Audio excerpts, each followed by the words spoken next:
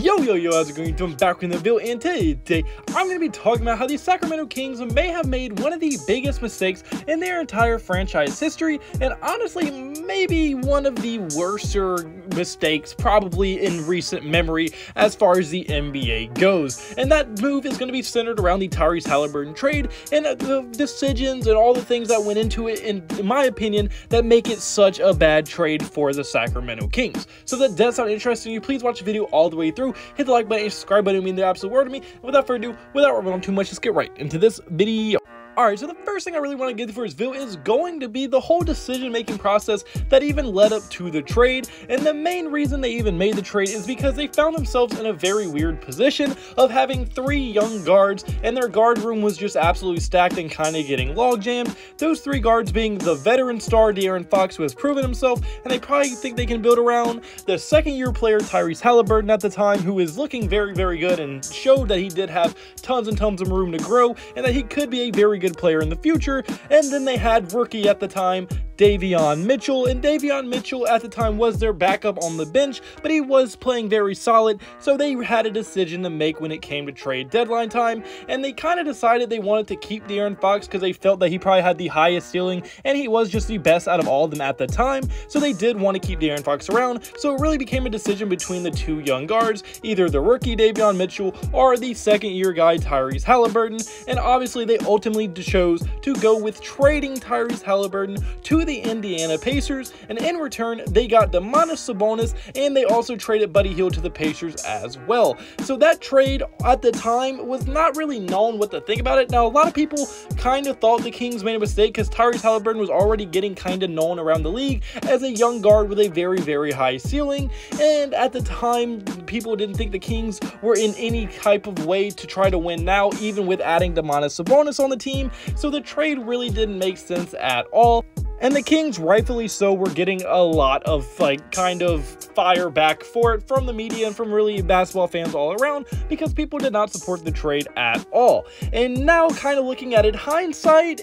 that kind of stands up, because if you look at what happened during that season after the trade, Tyrese Haliburton in the 26 games in the 2021 through 2022 season where he played with the Indiana Pacers kind of gave you a preview of what was to come this year, when he averaged 19.5 points per game, 9.6 assists per game, 4.3 rebounds per game, and 2 steals per game. And he did that in a 26 game period at the end of the year with the Pacers, with no training camp, no nothing, and basically just off of pure skill. And then in that same 26 game span with the Sacramento Kings, who were trying to make a playoff push, and that's why they traded for Domantas Sabonis, would go 10 of 16 in their last 26 games. So that trade really in the short term did not work out for the Kings at all. But what a lot of people were saying was it could be kind of one of those deals where the Domantas Sabonis and De'Aaron Fox have to learn how to play together, the whole team needs to gel, and they might be able to become a legit playoff contender going into the 2022 through 23 season, and it could end up working for them in the long run. And although in theory that does make sense, if you look at it for right now, what's gone in this season so far, that is not holding up very true at all, and it's kind of in a reverse way and you flip the teams. As so far with a team like the Indiana Pacers, who really came into this season in a rebuilding mindset and probably wanted a high lottery pick, they are currently sitting at the 8th seed in the Eastern Conference with a 5-5 record,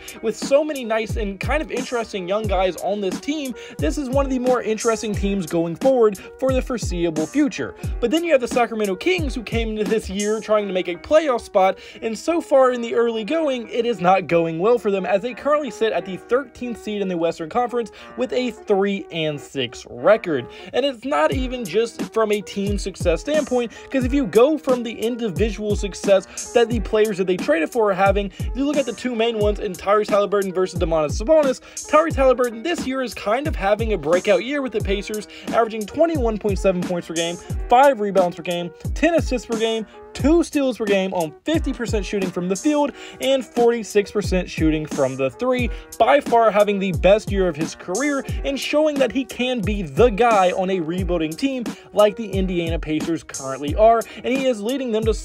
a lot more success than a lot of people thought the Pacers would be able to find. And then you look at Domantas Sabonis, the other star involved in this trade. Although Sabonis has not been bad this year, he probably hasn't been what Sacramento Kings would have wanted for him to be, as he is currently averaging 16 points per game, 11 rebounds per game, 6 assists per game on 54% shooting from the field, and probably the worst three-point percentage I have ever seen on an NBA stat line, being 9.1% from the three-point line. Now, obviously, Sabonis is not a three-point shooter, but he was a guy who can spread the floor in Indiana, and right now, he is doing it at a terrible rate, like one of the worst I've ever seen, and he really just isn't putting up the numbers that Haliburton is putting up. Plus, he's older, and he's supposed to be the guy that's going to help them win now, and that really hasn't resulted in wins in any way. And then if you look at Davion Mitchell, the guy that they chose to keep and try to develop him, opposing to keep Tyrese Haliburton and trading Davion